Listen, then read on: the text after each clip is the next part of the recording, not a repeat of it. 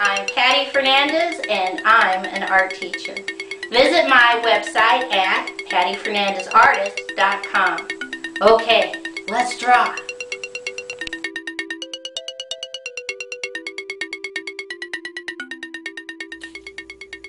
Today's project is how to draw a barn owl.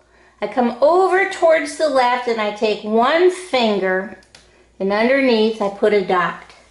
And from that dot I'm going to draw a curved line down, in, out, and off the page.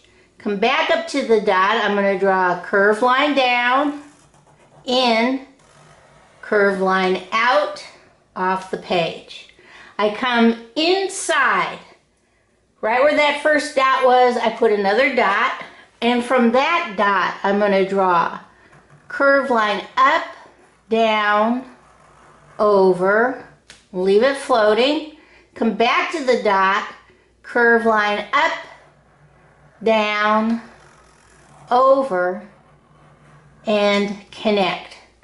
On the left hand side I'm going to put a dot and draw one baby circle, jump over, put another dot, and draw another baby circle. I come down towards here in the center and I put a dot, and from that dot I'm going to draw a slightly curved line over, straight diagonal down, straight diagonal up, connect, inside, dot, dot. Okay. Starting on the left, curved line, curved line, curved line, curved line, connect, curved line, curved line, curved line, connect, curved line, curved line, curved line, connect. Okay, let's see how we're going to color this in. Okay, the first thing I'm going to do is take my black and color in this space on the left, jump over this space on the right. I'm going to take an orange and color in this space in the center.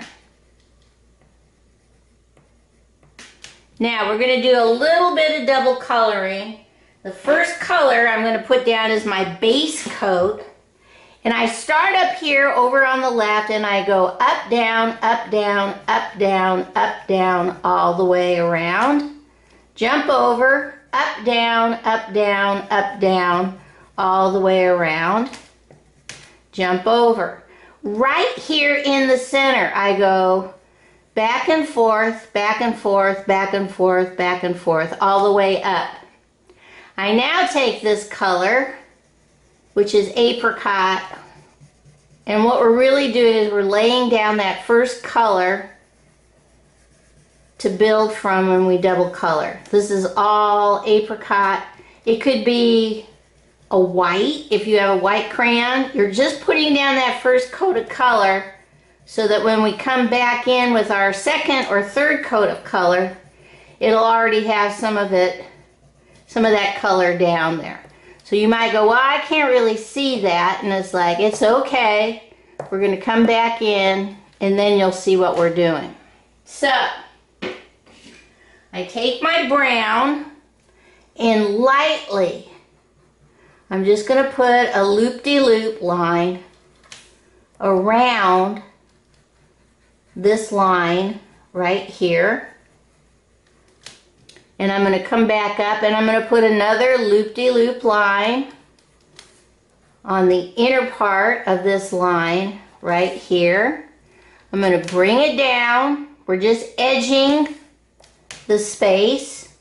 I'm going to put a little bit of loop-de-loop going across these curved lines down here.